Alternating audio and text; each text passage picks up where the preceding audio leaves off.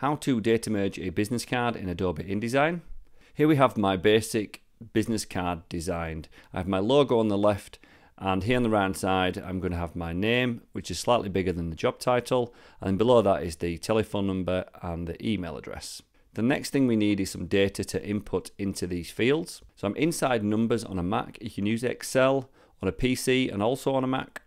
And just across the top here we've got the different columns, and in these columns we've got name, title, telephone and email. These correspond to the design I've already done in InDesign. Below name I've got the 4 different names I'd like to data merge. Same for the job title, telephone and email address. We need to export this file as a CSV file. To do that, I go to File, Export to and CSV.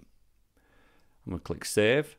I'm just going to save it inside the folder I've created for this tutorial. Once that's exported, we need to go into the Data Merge panel within InDesign. You'll find the Data Merge panel within Window, Utilities and then Data Merge. Once you have the panel open, we need to go to these 4 lines at the top right hand side of the panel. Click on them and select Data Source. We need to select the file we've just saved from either Excel or Numbers.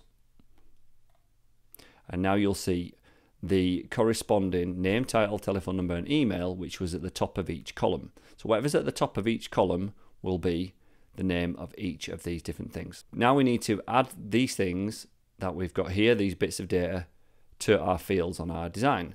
So I'm going to double click on my name here, click on name, and title here, I'm going to click on title. Telephone, just need this bit here, the black bit, and click on telephone. Email address and click on email. I can click preview and it'll show me how this is going to look. Unclick preview, and once you've got everything as you'd like it, we go to this little create merge document and it should pop up a dialog box. We're just going to go all records and leave the generate overset text and alert when images are missing. We're just going to leave it as it is. Click OK. And here we have our designs all data merged in Adobe InDesign.